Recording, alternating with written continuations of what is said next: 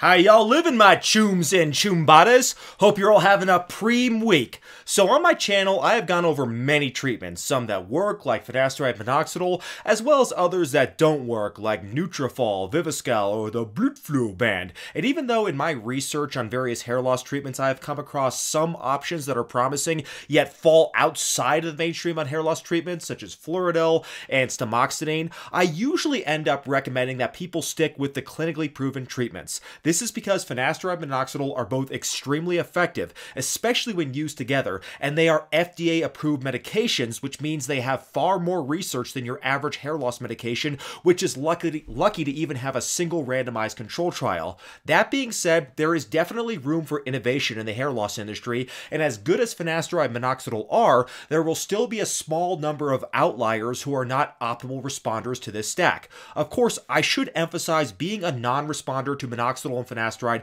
is not common.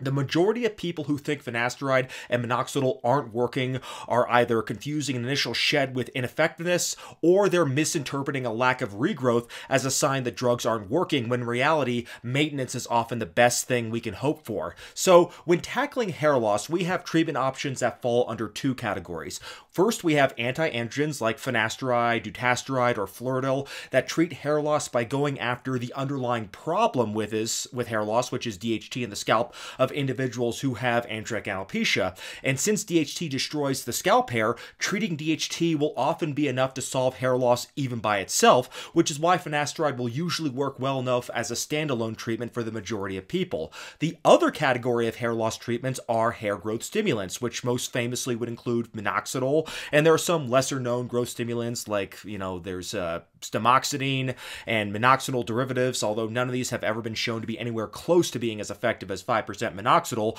but there is still nevertheless some research behind them. But is there any other pathway to target hair loss other than through a treatment from these two categories? Well, potentially there is, and in order to better explain this, we have to go balls deep into the mechanism behind androgenetic alopecia, and specifically, we have to see if there's anything else to it other than just DHT destroying the scalp. So, most of us already know at this point that androgens, specifically DHT, dihydrotestosterone, is what destroys the hair follicles in individuals who are sensitive to androgenetic alopecia. But how does it actually do that? Well, the one mechanism in which DHT destroys the hair follicle is that DHT decreases IGF-1, which is a hormone responsible for promoting angiogenesis, which is the promotion of new capillaries which feed blood and oxygen directly to each individual hair follicle. Remember, each of your hair follicles is its own individual organ, so it's not as simple as just increasing blood flow to the scalp. Otherwise, anything that increases blood flow to the scalp would work, like, ACE inhibitors or cardiovascular training, but we know that is not the case. We know it's not as simple as just increasing blood flow to the scalp. You can kind of think of it like your hair being a building being destroyed by a fire within, and water being your blood. You could spray as much water onto the building as you want, but if DHT keeps causing IGF-1 to shut the windows, the water is not going to be able to reach the fire inside of the building, and the building is still going to be destroyed. Your hair follicles are the same way. Without an adequate capillary bed, then your hair follicles will be deprived of oxygen and inevitably die, even if you have the cardiovascular health of an Olympic marathoner, because the blood will not reach your hair and the hair will die and be replaced with collagen deposits, which are basically just scar tissue. Now, before you ask, no, you cannot supplement IGF-1 directly to treat hair loss. This has been tried, and it only works for people who have a genetic mutation that causes a low production of IGF-1, like Laron syndrome, but in healthy individuals, IGF-1 supplementation not only doesn't help, but it's been shown to possibly be counterproductive, and I have a video about IGF-1 and hair loss which goes more in depth about this, and I'll link it below in case you guys want to learn more about that. So it seems pretty clear cut about how to fight hair loss. We just go ahead and lower our DHT with finasteride to stop hair loss, and then add a growth stimulant on top of that like minoxidil to promote additional hair growth of the dermal papilla cells, and then you'll be able to stop hair loss and promote new growth. I mean, that's all there is to it, right?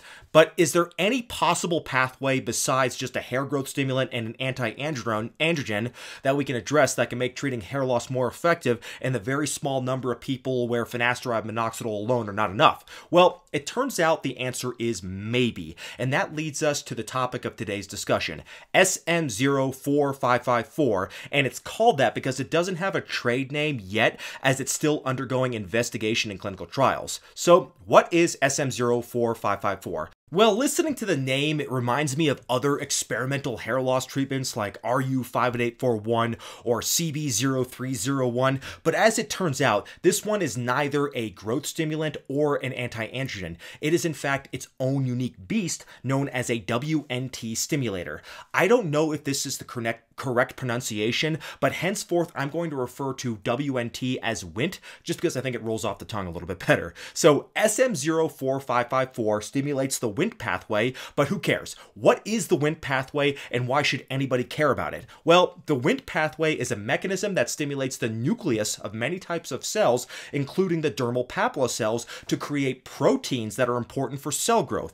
This figure shows that when it is activated, the cell gets an increase in beta-catenin, which is not to be confused with beta-carotene, which is a vitamin A bioequivalent.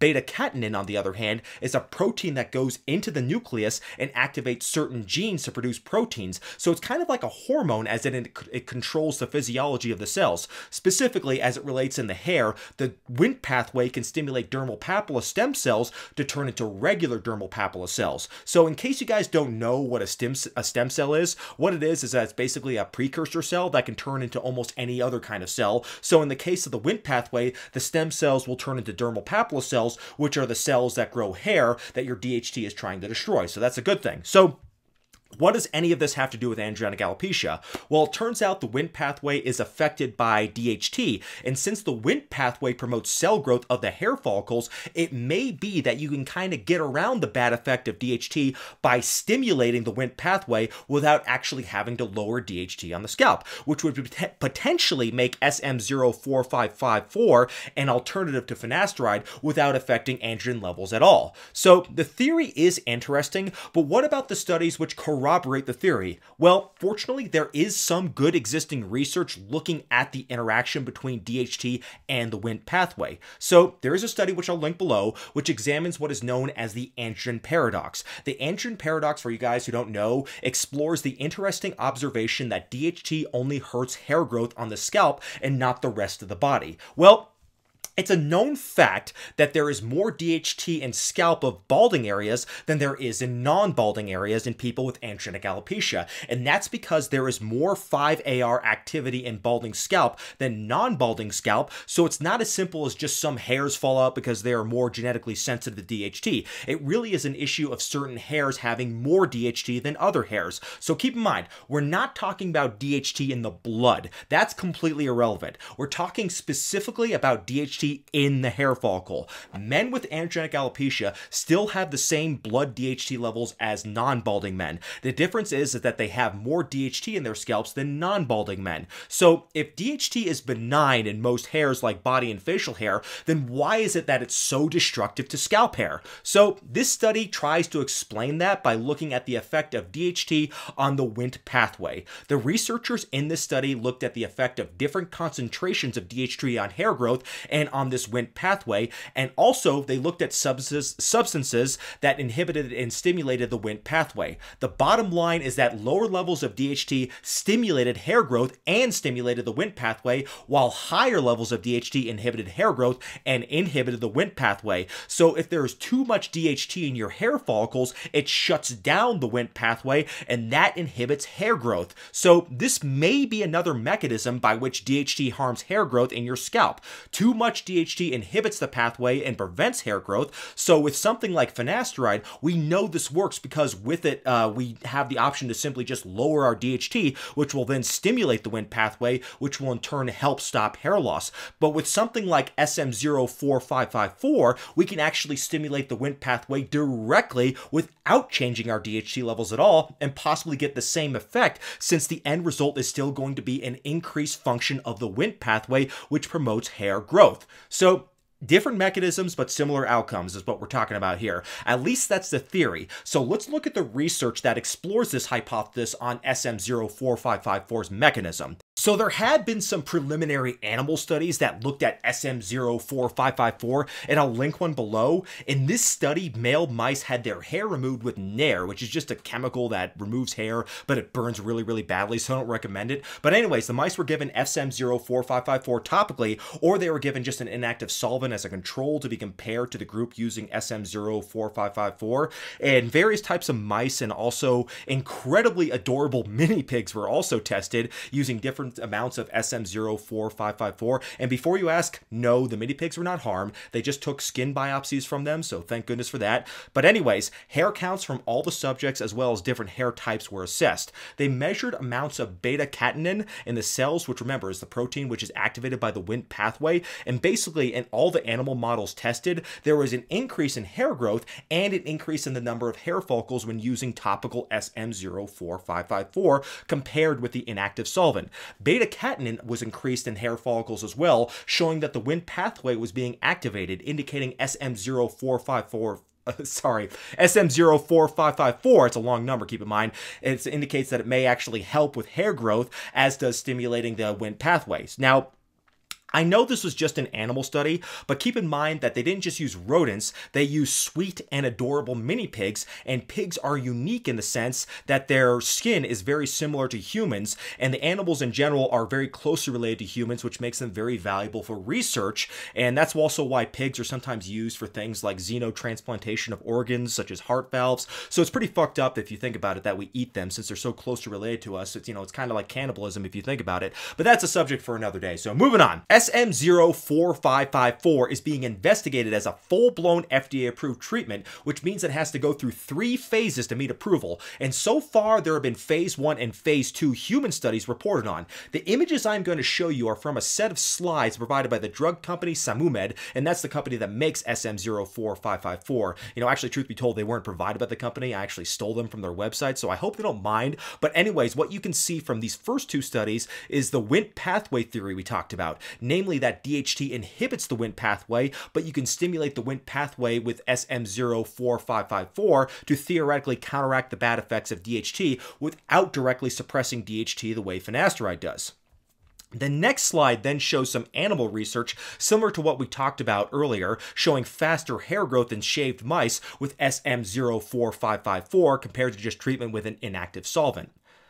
The next figure shows improved hair growth with SM04554, and it shortened the telogen inactive phase and accelerated the anagen growth phase of the hair follicles, so far this is a good sign. This summary slide indicates that SM04554 does what it's supposed to do in mice, and we already looked at the mini pig study, but what about with humans? Well, in phase 1 studies, it appeared safe, though we should note that some of this stuff is absorbed systemically, as they found low concentrations in plasma. Phase 1 studies are done in healthy subjects to make sure there are no obvious safety risks, so phase 1 isn't to assess a long-term safety or efficacy profile, but rather to make sure the drug is initially tolerated well, which it fortunately was. In phase 2 studies, a treatment is evaluated for its efficacy, dosing, and safety. And in the case of SM04554, this was tested in 302 subjects with androgenetic alopecia and was a randomized study of 2 different doses of SM04554 at a 0.15% and a 0.25% compared with a placebo. Hair growth was assessed by photographs and by subject questionnaires. At the conclusion of this study, the drug seemed safe. However, interestingly enough, it was the 0.15% dose and not the 0.25% dose that seemed to have the greatest effect, as you can see on these graphs, which really emphasizes the importance of phase 2 trials, since more is not always better. I mean, same thing with DHT, right? But by day 135 of this study, the 0.15% group showed a significant increase in hair counts. But what about the 0.25% group? Well, on this next graph, it looks like the 0.25% was even worse than placebo. However, if you look specifically at people with more severe androgenetic alopecia, meaning people who are at a Norwood 4 or greater and have an age of less than 45 years, what they found was that the 0.25% group looked about the same as placebo, but the 0.15% group looked pretty good. Why that is, I have no idea, but it's good they tested it at different concentrations, otherwise things may have ended right here and now for SM04554. Looking at the next slide, the side effects were just some minor skin irritation, but there were no major side effects or changes in lab tests, so overall, the safety and efficacy of this drug looks pretty good so far. So, let's check out the next phase, the phase 2 study, which involved 49 subjects with androgenic alopecia who underwent randomization to the same doses of Sm04554 as the first study, but also underwent scalp biopsies before and after treatment, which will probably give us a much more accurate measurement of progress compared to just using photo assessments, which can be influenced by lighting or hairstyling to show a deceptive outcome. So what the results showed was that Sm04554 increased hair count, and again, the 0.15% solution seemed to do better than the 0.25% solution. The results don't appear to be very huge, but they are better than placebo at least. The biopsies also showed that there was no increase in a protein called Ki67 in the skin. This protein is one of the proteins produced by the Wnt pathway. However, Ki67 did increase in hair bulbs, indicating that Sm04554 is specifically affecting the hair follicles, so we know Sm04554 is working locally where it is applied on the hair follicles, and any systemic absorption is likely too small to be noticeable. So finally, we have a large phase 3 study that is currently ongoing that plans to enroll 625 subjects to look at the safety and efficacy, but this time in a much larger group. They're still using the 2 doses of Sm04554, 0.15 as well as 0.25% versus a placebo, but this time they are looking at phototrichograms and hair counts as well as hair density and subject assessments. So even though they aren't using a scalp biopsy here, they're still using very good tools to measure outcomes, specifically the phototrichogram, since they use those in the clinical trials on finasteride and minoxidil as well.